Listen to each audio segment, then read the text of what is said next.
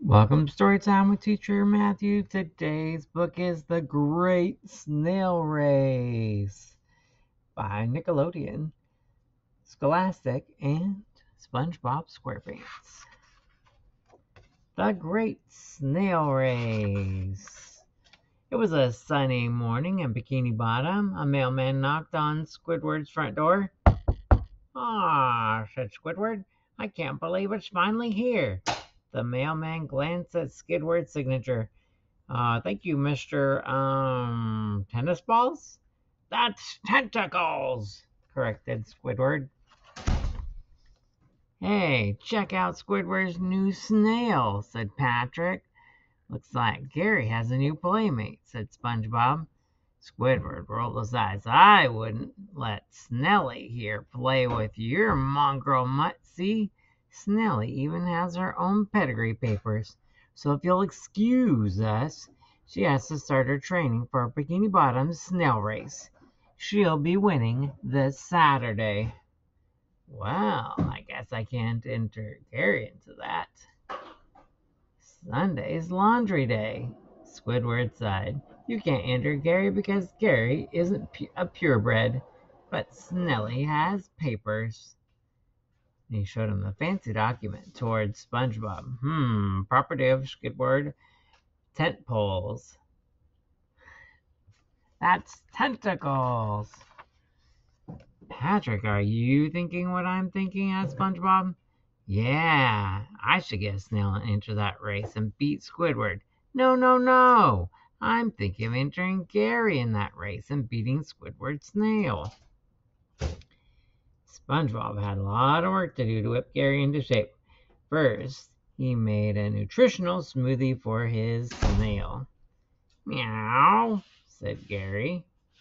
Well, of course I expect you to eat this, said SpongeBob. It's scientifically designed to help you win tomorrow.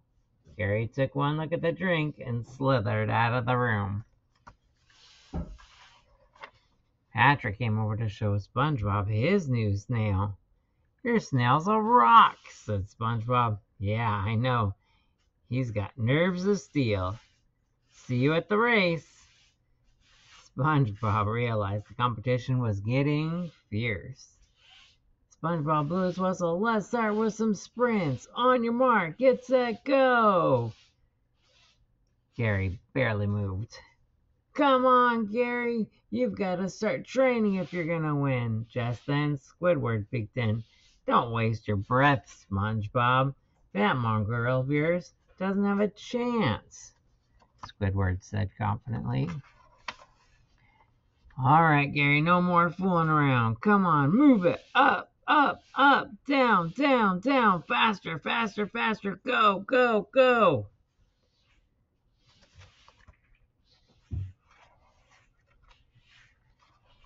The day of the race finally appeared. Well, SpongeBob, I didn't think your mongrel mutt would even find the starting line, snickered Squidward. Congratulations. Save it for the loser circle, said SpongeBob. Gary happens to be in the best shape of his life. Gary coughed and wheezed.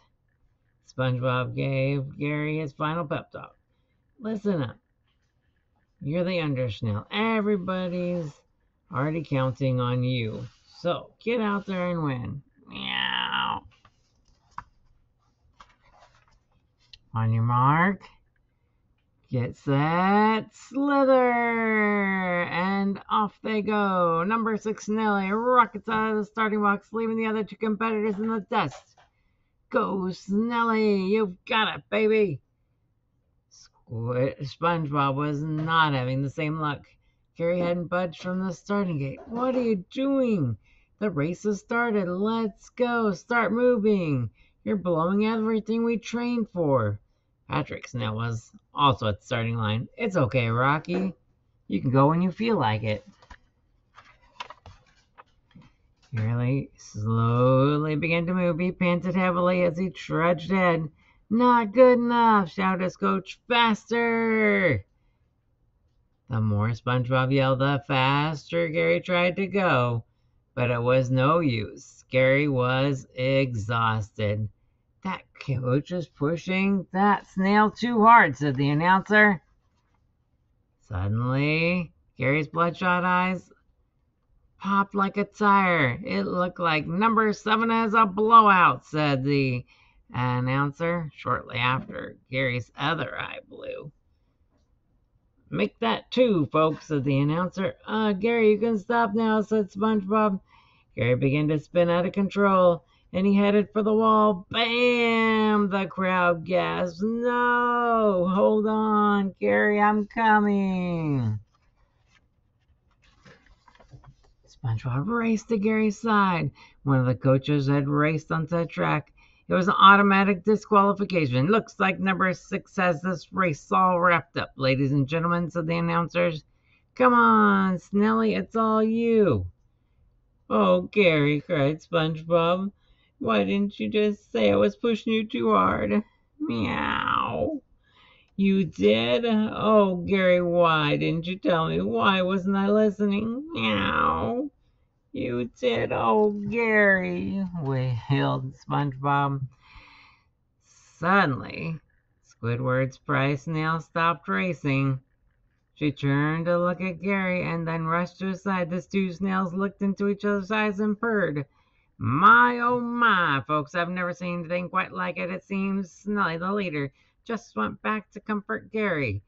Looks like you and me are in-laws, eh, Squidward? Said SpongeBob. The crowd cheered as the winner crossed the finish line. But that's impossible, said Squidward. If Snelly didn't win, then who did? The winner is Rocky! The crowd went wild. Patrick started to laugh until he cried. My purebred, which cost me $1,700, lost to a rock. Patrick rushed to Squidward's side. Don't worry, Squidward. I know how much you wanted to win, so I made a trophy engraved to you.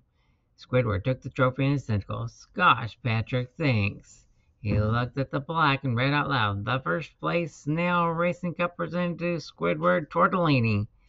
Patrick and SpongeBob happily put their arms around their friend. Will I ever win? Grumbled Squidward. Today I want to know, who were you rooting for in the Great Snail Race?